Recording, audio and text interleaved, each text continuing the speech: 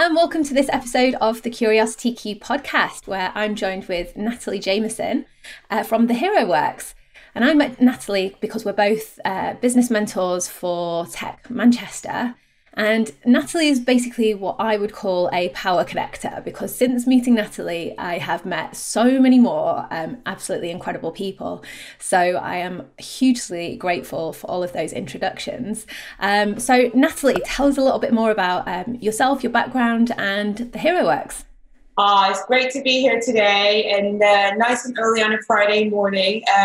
We'll soon get used to this with children. So this is middle of the day for me.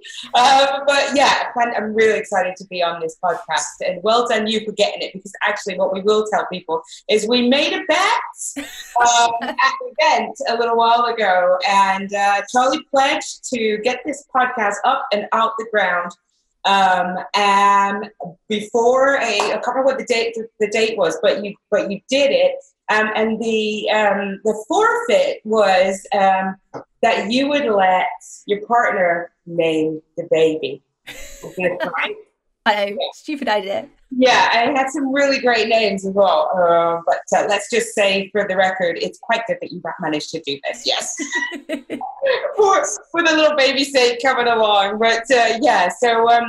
I'm, I guess, take you back from where I started the Heroworx, just before the inspiration came from. I've been in the financial services industry for 25 odd years. And in 2008, when I was expecting my little girl, the credit crunch had kind of kicked in big style, and there was a lot of stress and, a lot of worrying things happening in that industry, and also for customers of that industry. And it was getting harder and harder to kind of align with what was going on. So, I thought, hey, it's time for a change. My husband's business partner and best friend from a long time was a dentist.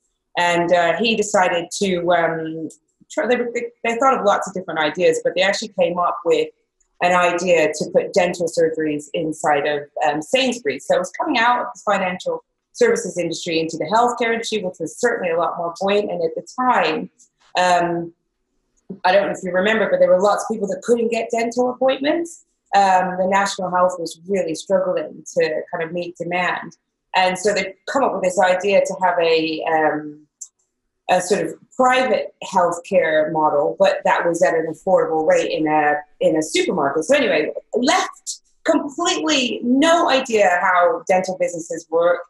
And no experience in it. I've done my training in business management and all of that sort of thing. So I thought that I knew how businesses work. I wrote a really great business plan and a pitch, and off we went. It worked, but not because of that business plan. The business plan did not get used at all. We scrambled our way through, and we ended up building the business to sort of 6 practices. And in that time, it was really great, because for me, it was able to have some time out with my baby. So obviously help them at the front end. But being the kind of person I was a bit bored as well. So I decided to go off and do, while we were building it, a second degree. So I went up and did interior architecture degree, and really focused on sustainable technologies, on heritage buildings. And I've always wanted to be creative. I don't know anybody else's parents are kind of in the same vein as mine, but, it was a bit like, I don't know, design isn't really a thing. And, doing something artistically creative wasn't very practical. So I was swayed away from it, but I found my way back to something creative and pragmatic, I guess. And I did a number of different projects. I worked on retrofitting some sustainable technologies on the Manchester Art Gallery, helped them to do some big doors, and that was a big thing because it's a heritage building. So the amount of research and everything that had to go into that. So I learned a ton of stuff around design and the design process and human-centered design and sustainability and heritage and all of those sorts of things. I did a few other projects. And then I ended up doing these projects, and I was still not really ticking all the boxes for me. There was something missing. So I've had all of this experience as kind of mergers and acquisitions funder and did big deals and all this stuff. And then I was doing the creative, and I thought that would be my thing. I was like, that's not really it. I don't know what it is. It's still something missing. So when we sold the business, sold it to Bupa Healthcare in 2013, I was like, right, okay, they didn't need me. My involvement was at the beginning, and I've now kind of opened my eyes to this kind of creative thing. It's like, I don't want to go back and work in an architectural practice, and that wasn't really doing it for me. So I was like, well, I'll go back to finance. So I went back to finance, and I went back to doing sort of acquisitions lending. And what was apparent to me, so when I'd been out, I learned all this stuff about technology, and I'd become a 3D designer and the design process and how we put the customer at the heart of everything. And we learn about, all of the sorts of behavioral economics and all this.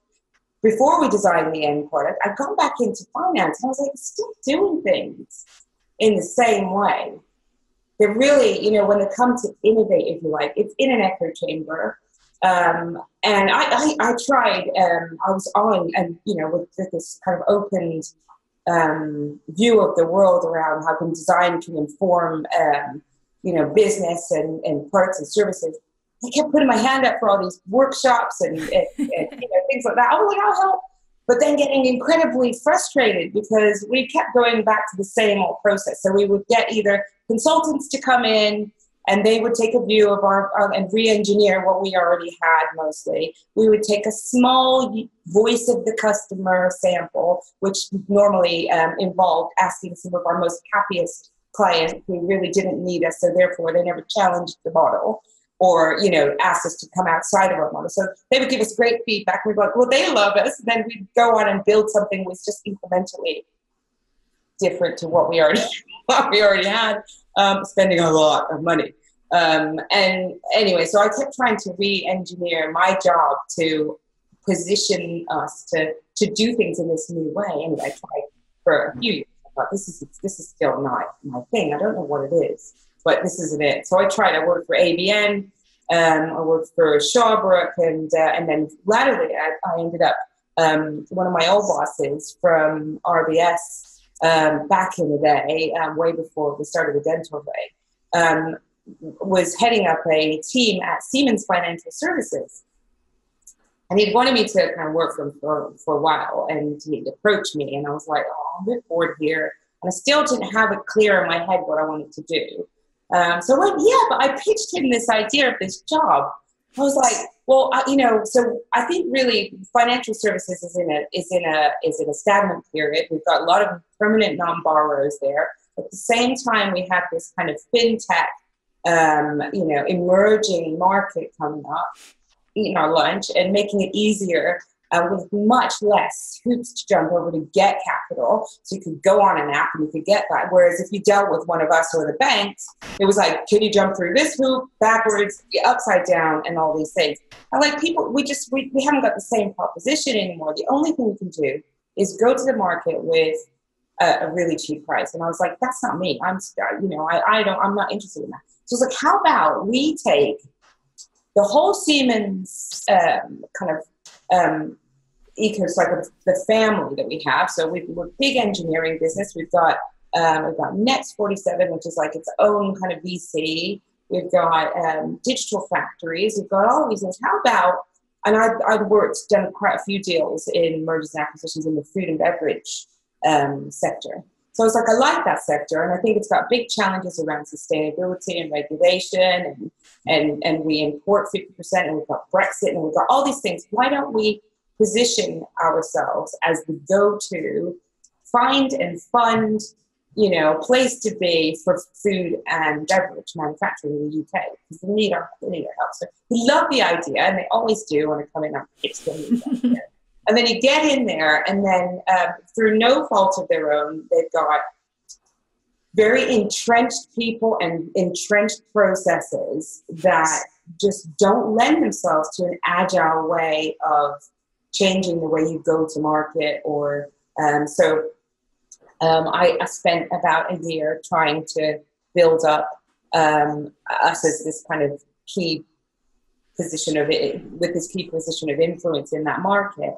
But, it would take, so we wrote a white paper around the business case and the return on investment for Industry 4.0. And we wrote it in, I think I joined in this January. We wrote it in like the February, and it got approved in about the October or the something. Standard, yeah, pretty normal. But I was like, oh, it's really hard. So people who work there for 26 years, and they're trying to move from, the factory floor to the boardroom, but still doing the same thing. So anyway, I think they're going to do amazing, but I'm too impatient, and, so I need to come out. But one of the things I found when I was in there was that, getting closer to this technology and working with the digital factory teams, was that there was this whole kind of, I guess the second, getting closer to the, Industry 4.0.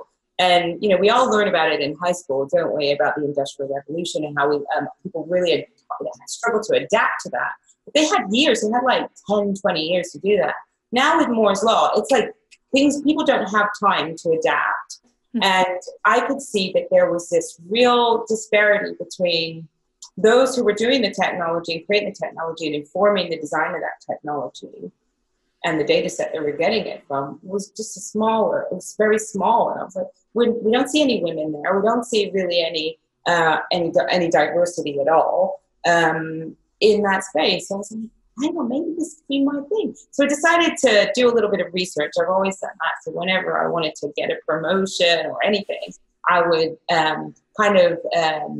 study to step up, I guess, if you want. I go off and I want to know the stats and the data behind it. So I wrote a white paper to get it clear in my own head, but also, being a designer, that's what you want to do. You do research-informed design. So I did my research, wrote a white paper called the Future of Women in Work, Widening the Digital Divide. And that was everything I needed to kind of get clear in my head what I needed to do. So I was like, well, it needs an intervention. And when I first decided to do something, I wanted to really move away from the financial services industry, as you do. It's really not for me. It's not, I don't think there's anything there for me. And I was like, well, that's throwing the baby out with the bathwater, really. I've got 25 odd years experience doing this.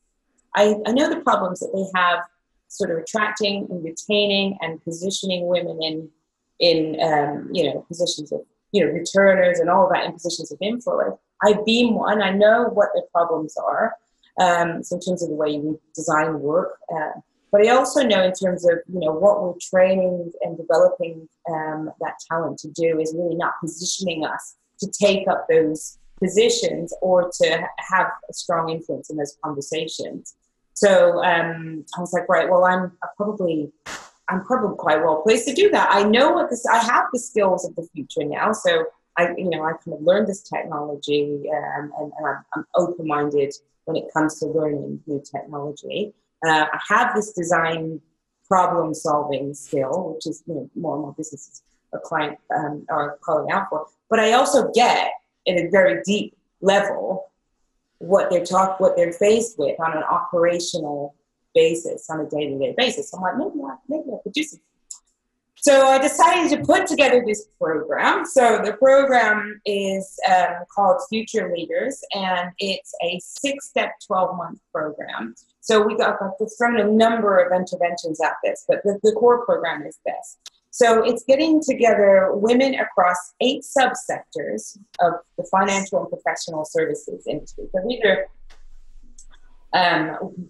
sort of sectors that I used to work with. So in there you have banking, you would have law, you would have accounting, private equity, wealth management, all of those. And the idea is that we bring together 4 women from each of those subsets, a maximum of 4.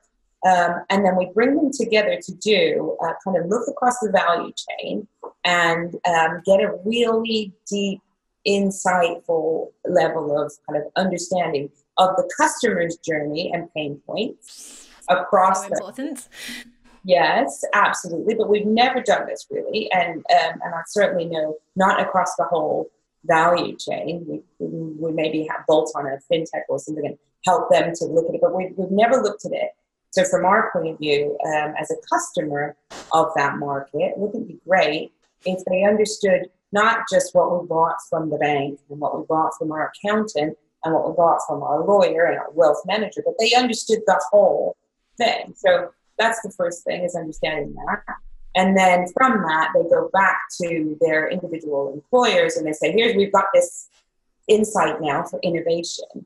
And we take on a project which is aligned to, first thing is really trying to get that sense of purpose back into work, is we're aligning our projects to the UN global goals as well. So they'll take one of the 17 that's most aligned with the kind of genuine purpose of that business, and some maybe have other projects going on, and then they work to create a new product or a service or a working practice for customers or even for talent, because talent is the biggest problem that they are facing as an industry.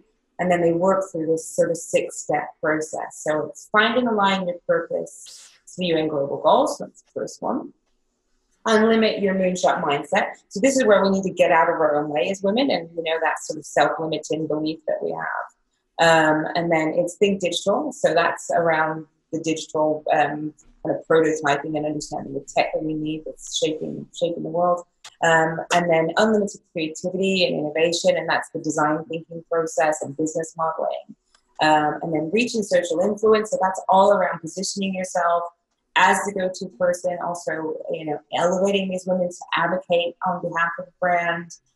So, like yourself, you get your social media assets up to date, position yourself out there, tell people, but we're also helping them to author books and to write blogs and all of those sorts of things, really get themselves out there. And then finally, it's extending that values and productivity and that type of thing. So that's the full incubator, if you like. And then they walk away with a digital prototype or some kind of product or service at the kind of prototype stage. But then we also, my business partners and I also now are able to develop the technology for them as well. So that's it really. So that's sort of what we're up to now in the world. I suppose we're throwing it, that's the main program, but we're also throwing lots of other things at it. So we're starting a book club based on that model, so that women can go through with mentored by authors as well. So we'll pick the kind of we'll curate the books to in line with the future model, so that they can just go through the book club, and by the end of it, so we read together, we create actions together in that kind of peer sort of way, and then we discuss how that's worked as well. So that book club's starting soon. We do talks, we do lunches, all of those things. So, yeah. But all with the main purpose of kind of powering these, future advisors, lenders, investors to turn around the economy and support businesses in a diverse, equal way. What I absolutely love about this is that you're kind of bringing together a real community of people that are aligned, wanting to do, have a similar impact. Because I think, we've spoken about this before, is that, you do a course, you read a book, but unless you've actually got support on implementing what it is that you're learning, or, you've got people that you can bounce ideas across and you can say, I read this or I learned this, but I'm not quite sure this fits into my model or the thing that I'm trying to achieve. And just having that interaction and having that challenge and that support is so, so important, especially the world that we're living in today, where people seem to think that just by reading lots of books, it makes you know everything or have the answers to every challenge. I think that was the thing for me. I mean, this is my bookshelf. You can see here. It's full of them. And I read some of them. I've read less of them than some of them. But I go on and I'll go, right, that's amazing. And then I carry on with my day and, and I implement some of them, but mostly, I guess through osmosis, not through a proactive kind of like, we agree, like, okay, this is what we're tackling this time in the book. And I'm going to go away and implement that action and getting some kind of accountability on it. But so we're trying to do lots of different interventions, but all with that kind of main aim in that we position as women to design lives for themselves, so that we, our I call it womenomics, really, and that this is one of my made up words, but it the lifetime earning trajectory of a woman is pretty screwed. It's pretty screwed, actually. So we have to take time out to have the children. We physically have to do that because we cannot be in the office giving birth, right? So we have to, even if you're in America and you're literally back at work in 2 months. That's crazy. Your body takes a long time to recover. Your psychological kind of fit for the world takes time to recover. And this is all science backed. So we're not on our game, and that's not our fault, but it's just part of nature. And what that means is, and because we live longer as well, by the time we get, so we have shorter working lives. If somebody's had to be at home or whatever it is, generally is the woman, and that's changing, thankfully. And so my husband, we're juggling that now. But mostly it's the woman who has to be at home. So if the child grows up in nursery, you have to be at home for 2 days. Those are the sorts of things where you can't go away take those assignments, take those high profile, away international assignments. Then slowly your position in the corporate world or even in business, you fall behind. And what's happening is we are ending up at the end of our careers, at the end of retirement, with an average pension pot of $36K compared to a man of 170. So our financial wellness, not only just our contribution to creating a more equitable society, but we have. So with technology and with these skills, we can go off, we can do side businesses, we can create these, worlds for ourselves that, give us flexibility and financial wellness and fulfillment throughout our. And there's so much so many opportunities out there for people, because if you've got a parent, not even a woman, that wants to take a period of time out of work to raise a child or have a child, which is absolutely fine. But then, having systems and opportunities in place, so it, actually returning back to work isn't such a steep process. To allow people that, the flexibility, if you don't want kids, that's fine. You can kind of progress and do what it is that you want to do. If you do want to have kids and just go straight back into work again, that's fine. But you've got the support in order to do that and the flexibility. And then if you want to take time out, then again, that's fine as well. But, it's that having those support systems and understanding where you can go to get that support and that help rather than things that you've got to do it all on your own. Absolutely. Or, forcing you back into something and then self back into a position and just struggling the whole time, I don't know if anybody's watched this, but one of my favorite programs on TV at the moment is called Working Moms. It's on Netflix.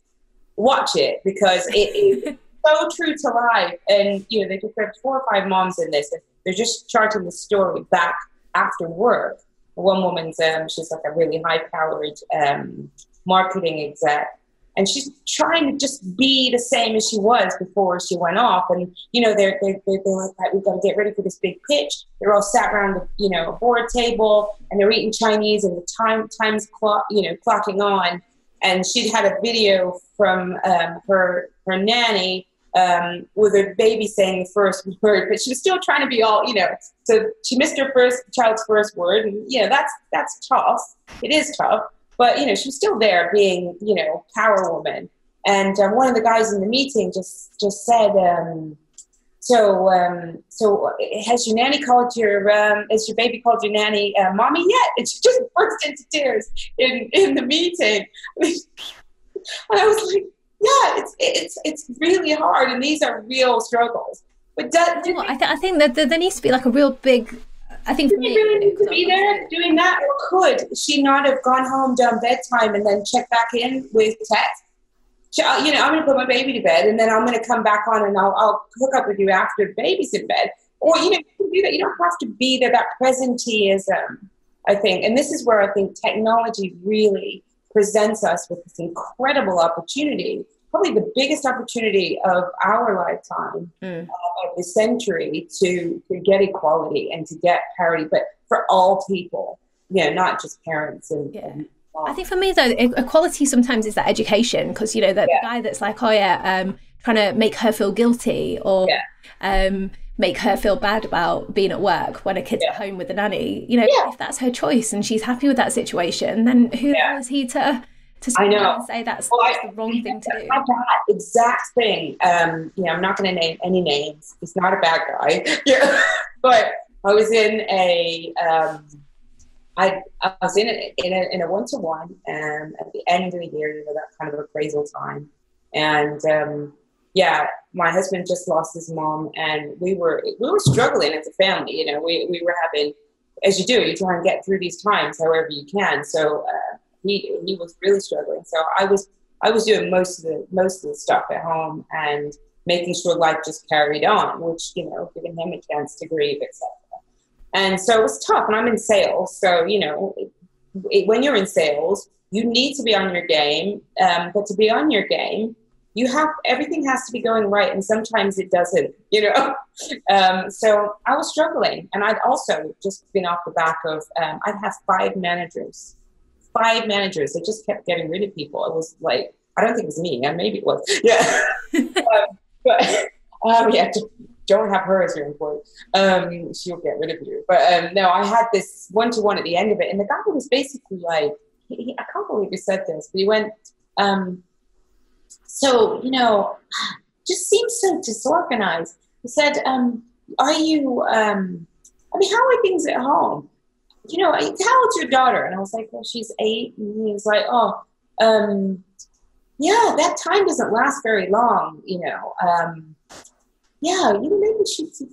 maybe this isn't the right place for you. Maybe you should be, home with your daughter. I just like choking by the tears, thinking, I can't believe you just said that to me. But I might say like, well, do you have kids? And he was like, yeah, my wife's at home with them. I was like, I think we definitely need to encourage in the workplace, both in large businesses, support without judgment, because you never know what else is going on, but just that actually being there to support and just say, look, how can I help you, rather than I'm going to presume that things are falling apart, or this is not the right place for you. That it just drives me absolutely. Human-centered, absolutely. And I think we're really struggling to get talent. In fact, the financial services industry. And there was a report done by a company called Korn Ferry, and they said that there's a looming 2030 talent gap, which is going to cost 1.3 trillion of lost output and that's something like 10 million open, unfilled positions for that globally. So we need to hold on to talent in any way that we can, and that's agile, that's full-time, that's contract, that's, talent. Our talent pool looks very, very different. And when we have, and coming at it from a, let's be human and sort of look after each other in the family sense, is asking, is everything okay? Do you need extra support? What can we do to rally around? Not to, you seem a bit unorganized. Maybe you should be at home with your child. I love my career, and I took a lot of pride in my work, and actually what he did was do me a favor, because I came back and I was top of the sales team by the end of that quarter. But then I left. Yeah. But I was like, I'm going to prove to you, and then I'm going. Yeah. I'm going to have another baby, but this time it's going to be a business. I'm going to grow it, and I'm going to have a significant impact. So, yeah. Yeah. So, but yeah, I agree. I think we are in very interesting times. We're at a pivot point now, where if we can get this right and use technology and agile working processes and untap all of that kind of, innovation that's held in this, in that talent pool, we can do something really special. And it won't matter about Brexit, and it won't matter about the geographical boundaries, because, innovation will overcome those issues.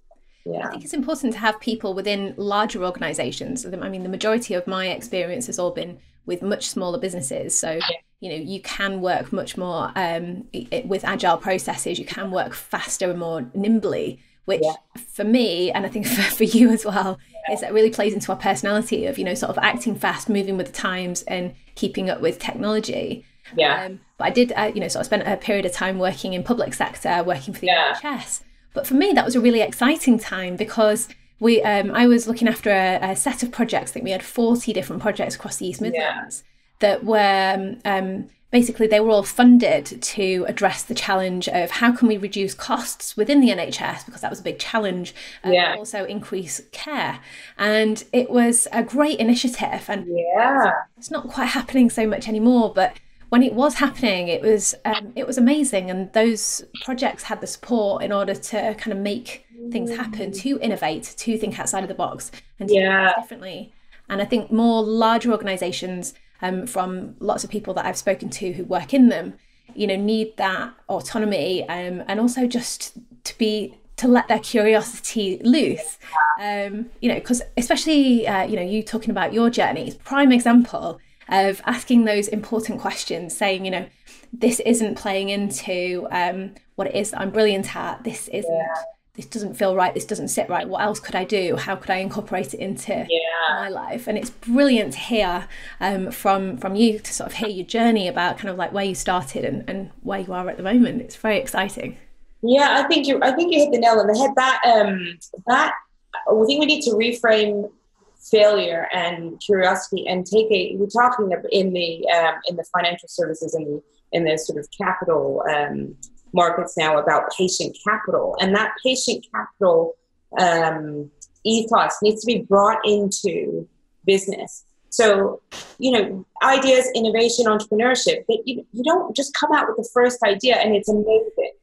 And so we have the whole, I think the whole, what do you call it? The kind of competency-based frameworks that we have in organizations now train us and create behaviors around short-term outcomes, and being scared to be curious and scared to experiment, because we need to, at the end of the quarter, hit our metrics, financial and non-financial, and proven the evidence around those things. So I think I'm almost like advocating for like a fifth, not a fifth quadrant, but you know what I mean? Like, so it was, a fifth section on the thing, which is around innovation and experimentation and trying out new things and using your talent. And so Google and places like that, they have 20% time. And, and I think that's the kind of thing that we need. And it's so important for organizations now. We look at the financial services industry again and the law industry.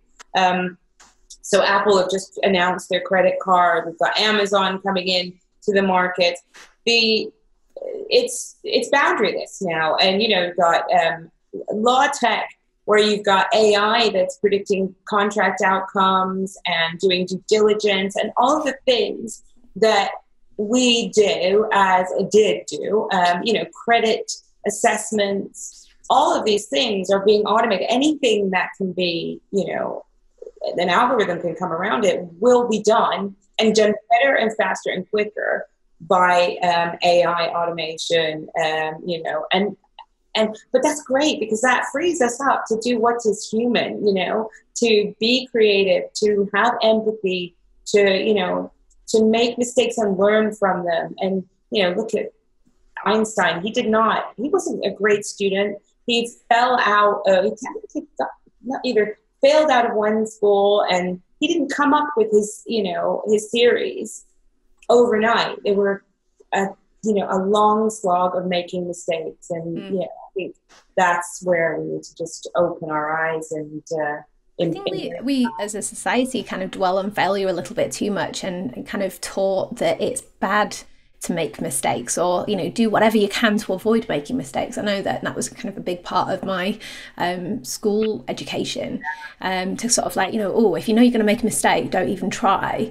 Whereas for me, I'm like, well, that's the best way to learn. And you learn much faster when you make mistakes. Oh my God. Like you said, that innovation, you don't come up with this great idea, start to implement it, and then all of a sudden it's a massive success, You're nice if it was. No, and you know what? Those mistakes are the ones that you learn. They stick with you, right? So you need to think, I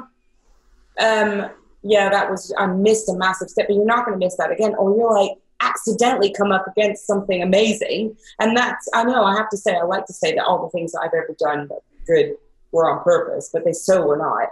And, we but that whole like, and this is the other thing I think that we need to do is, in the way the model is set up, is, you know, that we have these individual hero makers, in people who are awesome at their own thing and playing into their strengths. I don't try and do everything. I certainly am all for collective intelligence. So, you know, not just because it's safer, it's more fun, and you just get so many more ideas, and you move so much quicker as well. So working together, learning together, you know, falling over together and getting back up together is absolutely the way forward. So yeah. So that perfectly brings me on to my next question, which is kind of, you know, because I know that we're running out of time a little bit here, but, you know, how important has your network been in getting your business up and running and sort of getting you to the point where you are today? Absolutely. You know, I say I am now, we have a team of 12. So the board is myself, we've got Jeannie, who's a COO, and they run a couple of software businesses, and Paul and Annie. So firstly, to take an idea from concept, I left Siemens at the end of December. And so take an idea from concept, this has been bubbling around for years, but to take it from concept to the point where we're actually now running a program in less than like a quarter, is the only way you can do that is through community. And keeping in contact with community, growing that community. I mean, the book club is a great way where we can be able to create this kind of learning community across the globe, which is the idea, is to create these little hubs in centers, but also connect on a global basis. You can only do that through community, and you know, these technology platforms like LinkedIn, absolutely. They are the lifeblood of growth, I think. And certainly anybody who's thinking of starting a business or growing their practice or growing, you know, even their revenue stream in a big corporate is, you know, get yourself positioned in a great community, learn from them, grow together with them. Amazing advice.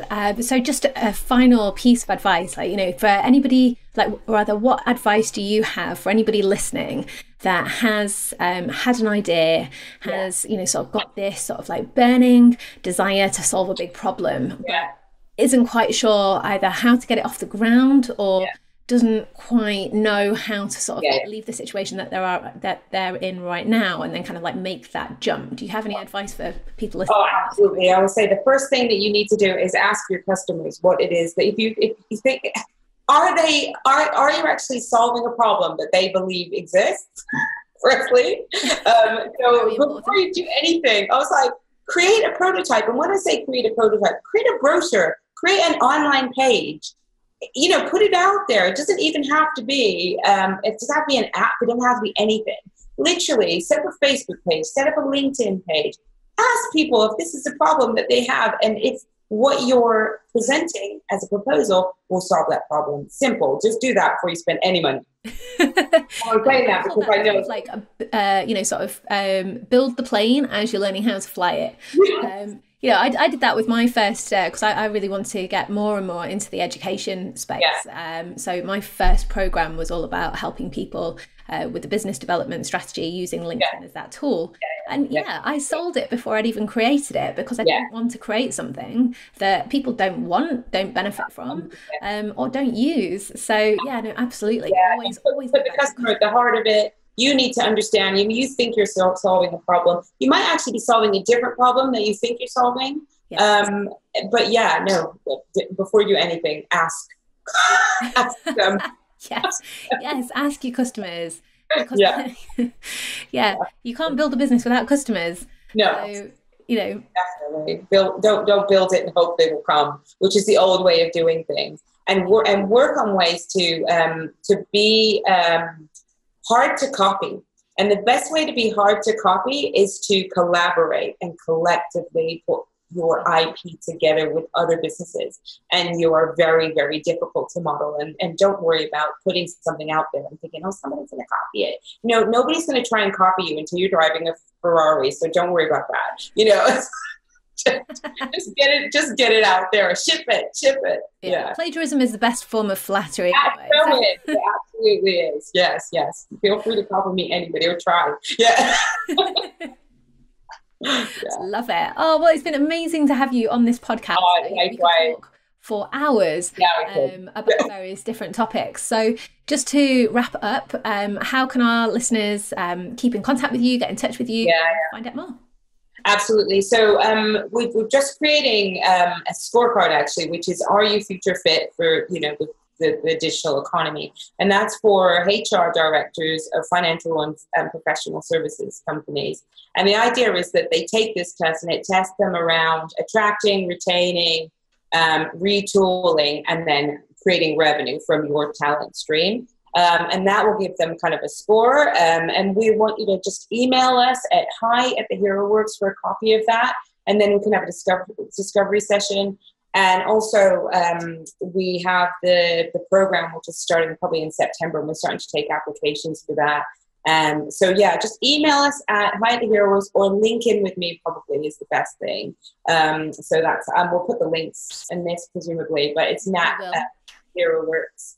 Or I have a LinkedIn, how is the LinkedIn thing? Does it go LinkedIn, Nat, the Heroworks, or something like that? But anyway, we'll put it in there. But we will include all of the links in the show notes, which are on my website, which is charliewyman.com/podcast. Everything will be kept together, so don't worry. So yeah, thank you so much, Natalie. It's been great to speak to you and catch and you. Yeah, exactly. Yeah, thanks, Charlie. We'll see you later. Bye. Bye. Ciao.